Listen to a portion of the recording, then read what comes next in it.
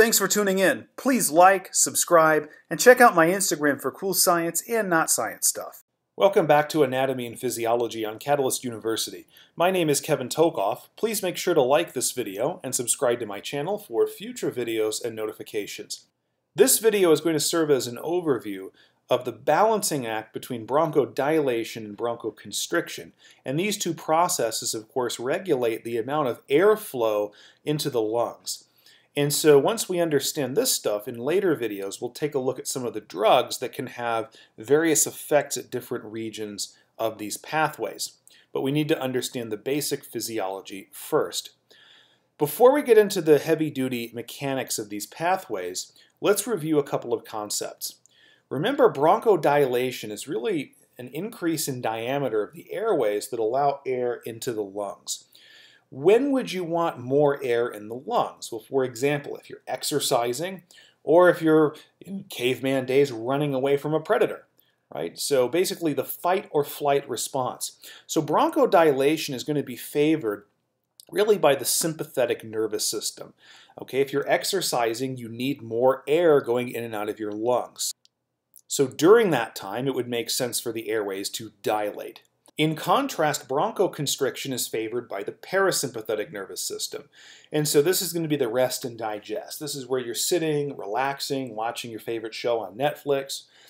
And so you don't need as much air going into your lungs. Now, this constriction doesn't necessarily mean excessive. It's not like we're closing the airway. But if we go from a dilated position and we decrease the airway diameter to maybe an average or a normal diameter, that would be bronchoconstriction.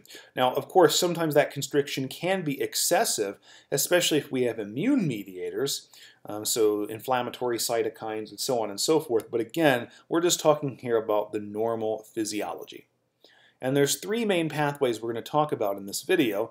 That's the adrenergic pathway, the calcium-dependent pathway, and the cholinergic pathway, which is part of the parasympathetic nervous system. And in general, all three of these pathways are really going to have some effect on this myosin light chain kinase enzyme. We'll come back to that in just a second. Let's first start by talking about the sympathetic response, sympathetic nervous system. That's what this SNS is here, for the sake of space. Now, the sympathetic nervous system is going to send branches to the bronchioles, and the sympathetic nervous system is going to release norepinephrine from these neurons, and norepinephrine is going to be able to activate these receptors. In general, they're called adrenergic receptors, but the kind that are on the membranes of the cells of the bronchioles are beta 2. I don't have the 2 here, but they're beta 2 adrenergic receptors. And so when the sympathetic nervous system activates, it will cause these nerves to release norepinephrine, which then activates these beta 2 receptors. Additionally, circulating epinephrine that's released from the adrenal medulla, epinephrine can also bind to and activate these beta 2 adrenergic receptors. However, the major mode, as we'll see, of bronchodilation here during the sympathetic response is going to be through these neurons of the sympathetic nervous system and norepinephrine release. Okay, regardless of which mechanism we have here, epinephrine circulating or norepinephrine from the sympathetic neurons, you're going to get activation of this adrenergic receptor. Now, at rest, there's this protein here called a G protein, and it has several subunits. The most important one here is the alpha subunit. And it's just bound to the receptor on the cytoplasmic side. However, when norepinephrine, or as you can see here, epinephrine, binds to that receptor, it's going to cause conformational changes in this protein that allow this G protein, the alpha subunit specifically, to dissociate. It's going to move along the plasma membrane here and bind to certain proteins and activate them. One of those proteins here is called adenylate cyclase.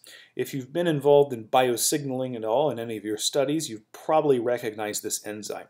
When the G protein alpha subunit binds here to adenylate cyclase becomes activated, and it catalyzes the conversion of ATP into this molecule here called cyclic AMP, cyclic adenosine monophosphate. Cyclic AMP serves as a second messenger because it's able to, in the cytoplasm here, activate a series of proteins and cascades. Now here we have this enzyme that's right now inactive. This is called protein kinase A. And normally it has this other thing attached to it, which is called the regulator or the inhibitor. This is basically just another protein that's bound to protein kinase A and keeping it inhibited. So the job of cyclic AMP, now shown here in this pink circle, is to bind to that regulatory subunit right here. You can see cyclic AMP bound, and when it binds to that regulatory subunit, it causes the regulatory subunit to come off of protein kinase A. Now we have a free protein kinase A, and as a kinase, it's going to induce a phosphorylation cascade because it's a kinase. Now, I'm not showing all the steps here, and there's probably many of them. We won't talk about them, but ultimately that protein kinase A is going to lead to the inhibition, notice this inhibition arrow right here, of myosin light chain kinase. Now, why is that important? Remember, the job of the sympathetic nervous system normally is to produce bronchodilation. If we're in a fight or flight response, we want the airways to dilate so that way we get more air in and out of the lungs. Well, myosin light chain kinase is an enzyme that's going to ultimately promote constriction. Okay? So if we want dilation of the airways, then we need to inhibit myosin light chain kinase. Now really what this enzyme does is it initiates cross-bridge cycling in smooth muscle. Remember, in the airways, it's smooth muscle that contracts and relaxes. So if we inhibit myosin light chain kinase, we lower the amount of constriction in favor of more dilation. And this enzyme, myosin light chain phosphatase, actually promotes dilation. Okay, we won't go into the exact mechanisms there, but the whole point is for the sympathetic nervous system to cause bronchodilation, the major mechanism is actually to inhibit bronchoconstriction by inhibiting myosin light chain kinases. These other two pathways right here are going to produce bronchoconstriction, and they're going to do that by activating this myosin light chain kinase. Remember, when this becomes activated, it leads to cross-bridge cycling in smooth muscle, and that leads to contraction of the smooth muscle and then constriction. So activate this enzyme, you'll get bronchoconstriction. The first one of these two pathways is going to be that of the parasympathetic nervous system. So the parasympathetic nervous system mainly operates, at least in this region of the body, through cranial nerve 10, which is the vagus nerve. And so the vagus nerve extends some of its branches here to the bronchial cell membranes, where there are cholinergic receptors. And cholinergic receptors are receptors that bind acetylcholine. I don't have that shown here, but basically these neurons would release acetylcholine, which would then bind to the cholinergic receptor and activate it.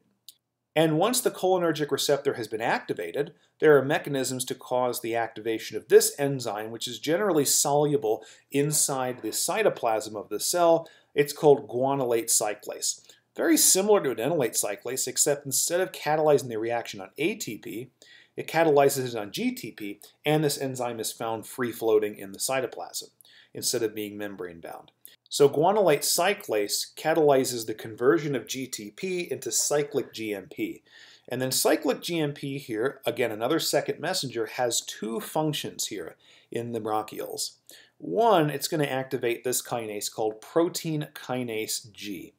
Now this enzyme is actually able to directly phosphorylate myosin light chain kinase, which activates it. So again, remember, the parasympathetic nervous system, it favors bronchoconstriction because if we're not exercising, if we're just resting and relaxing and whatnot, we don't need as much air going in and out of the lungs. So bronchoconstriction is what we need.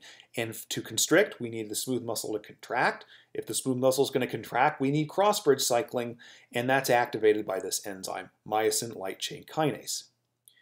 The second job of cyclic GMP, which I don't really have shown here for the sake of space, is to come over here and activate these ion channels. So this ion channel is one that relays calcium into the cell. So when cyclic GMP is made, it comes over here, activates this ion channel, and allows calcium influx into the cell. Once inside the cell, calcium is going to bind to this protein called calmodulin. Calmodulin is a very strong calcium binding protein. And when it has bound calcium, as you see right here, it becomes activated. And it's able to come over to this other protein kinase and activate that. In other words, calmodulin with bound calcium activates the calmodulin dependent protein kinase. And this initiates another phosphorylation cascade, but in general, it's going to activate this protein right here, myosin light chain kinase. And so you see here two mechanisms by which the parasympathetic nervous system can activate myosin light chain kinase. It can do so directly through cyclic GMP, where it actually activates protein kinase G, or the cyclic GMP can come over here, activate this calcium channel, and you get the calcium-dependent pathway for the activation of this enzyme. Either way, they activate this enzyme, which produces contraction of the smooth muscle and therefore constriction.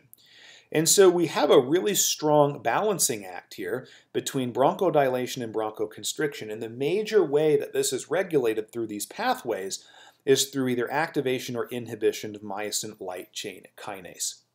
So hopefully this video gave you a good understanding of how bronchodilation and bronchoconstriction are regulated. In the next series of videos, we'll be talking more about specific drugs and how they affect the respiratory system, mainly through these mechanisms. Please make sure to like this video and subscribe to my channel for future videos and notifications. Thank you.